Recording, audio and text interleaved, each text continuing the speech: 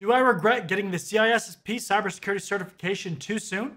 That's the $1,000,000 question. If you're watching this video, chances are that you're fairly early on in your career, either just starting out or maybe you have a few years of experience. Even if you've been in the industry for a little bit, there's definitely some relevant information in this video, so make sure you keep watching. So first off, if you aren't familiar with the CISSP cybersecurity certification, it stands for the Certified Information Systems Security Professional, and it's basically considered the gold standard when it comes to cybersecurity certification. Employers everywhere are interested in having staff members who are certified so that they have a little bit of assurance that you're a well-rounded professional. Some industries or companies even will require the CISSP in contracts or statements of work in order to fill certain job roles. If you don't know already, I'm a CISSP certification holder and have been for some time now. I definitely recommend checking out my video on how I passed the certification exam in 2 weeks if you want the most effective and efficient way to prepare. Anyways, the big issue with the CISSP for a lot of people is that they don't have enough work experience to cover the certification requirement. The actual requirement is 5 years, but there's ways that you can get a 1-year waiver, knocking that experience requirement down to 4 years of experience. The vendor ISC² has something called an associate of ISC² where you can sit for the exam before having the experience, and then you have a certain amount of years to actually get the experience that you need after passing the exam. I also have a video outlining the whole associate of ISC² process, so check that video out too. Personally, I'm one of the people who decided to take the certification exam early. At the time, I had just finished my master's in information assurance and cybersecurity, and I was working in the defense industry where there's a mandate called the DoD 8570. The mandate basically is the authority on certifications that you have to have in order to fill certain job roles in that industry. So if you go to Google and you search for DoD 8570, you'll get a bunch of different links that have the chart, but this is the official chart here. And you can see there's IAT levels, there's IAM levels, and a few other different categories of levels. Basically, for the levels that have different levels, so level 1, 2, and 3, these boil down to your overall responsibility. So a level 3 will have a lot more responsibility and typically more experience than a level 1. And you can see there's different certifications in here. The CISSP, or the associate, actually covers a bunch of different levels. It's important to note that the mandate doesn't care if you pass the exam without the actual experience or if you're fully certified. They just care that you passed. I bring that important point up because a lot of times people believe that just by passing the exam that you're going to get all these amazing benefits, just like if you were officially a CISSP certification holder. And that's just not true in most cases. Anyways, I found that since I was only around 2 years of experience, it was fairly challenging to prepare for the exam because a lot of the information was new to me. One benefit that I personally had was that the cybersecurity department where I worked and the defense industry itself really focuses on best practices and security requirements that can be directly linked to the CISSP common body of knowledge. That definitely made it easier to understand things that are correct versus incorrect because I was living this stuff on a daily basis. I can tell you with absolute certainty that if you aren't in an environment like that, you're going to struggle without enough experience. There's just so much to learn and understand if you want to pass the exam. I can't really tell you what my overall score was because they don't tell you if you pass, but a pass is a pass. Now you might be sitting there saying, wow, you passed the exam, and I bet the money just started flying in. Wrong. Sure, I received some congratulations messages from my managers and coworkers, but it wasn't like I got promoted on the spot or got a huge pay increase. I left that job not too long after passing to leave the defense industry, and frankly, the associate of ISC² didn't do much, if anything, towards my next role.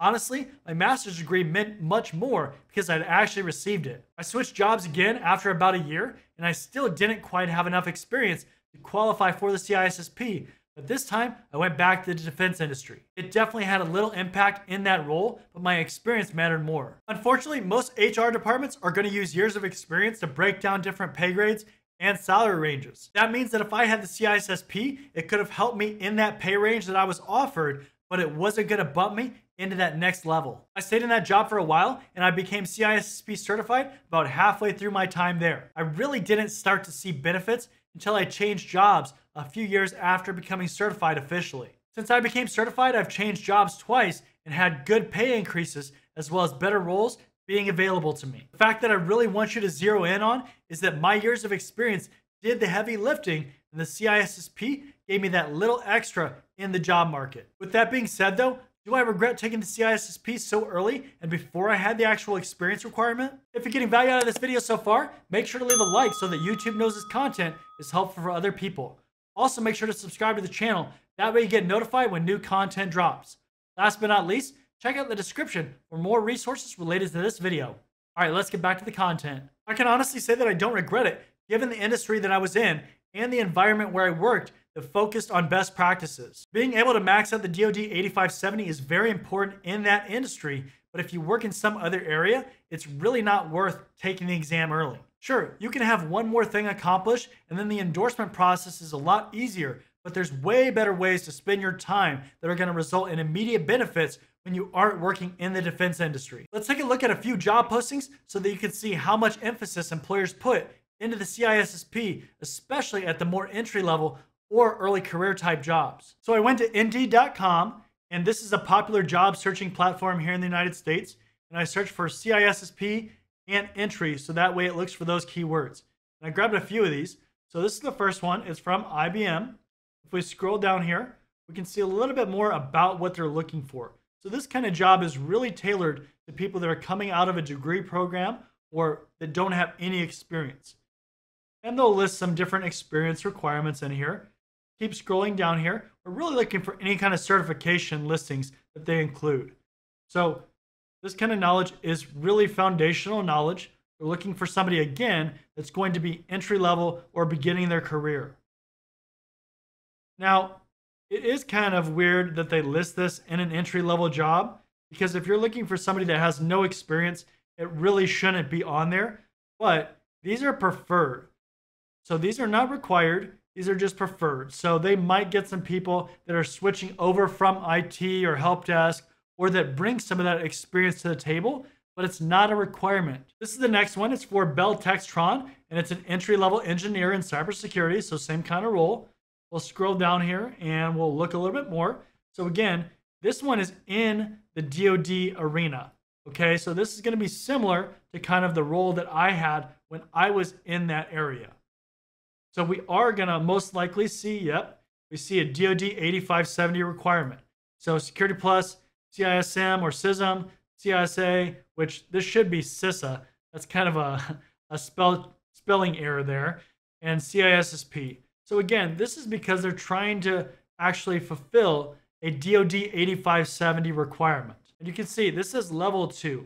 So you can reference the DoD 8570 chart and see which certifications will actually qualify for that level. The next one's with Lockheed Martin, which is a defense contractor. This is an entry-level job.